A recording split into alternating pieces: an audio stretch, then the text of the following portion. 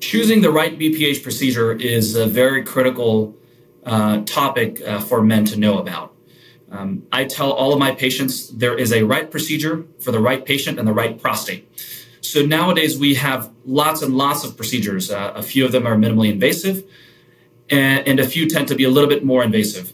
However, the right treatment really is decided upon based on the patient profile and really the anatomy and size of the patient's prostate.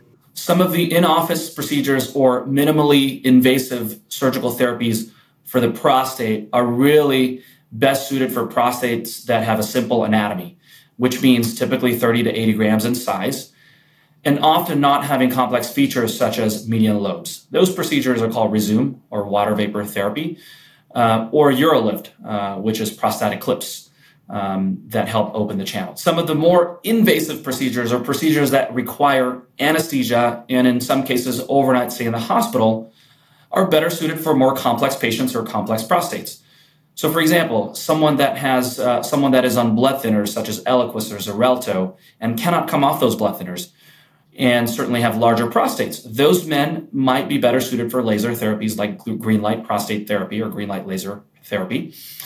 That usually is a procedure that requires patients to either stay in the hospital one night or potentially even go home the same day. One procedure that sort of changed the game when it comes to treating prostates is a procedure called Aquablation. Aquablation is a procedure that really is sort of one procedure fits all prostates kind of a procedure. It is a robotic water jet therapy that uses measurements obtained with the use of a robot in order to plan a prostate treatment. This is one of those procedures that can treat a prostate anywhere from 30 grams all the way up to 150 grams.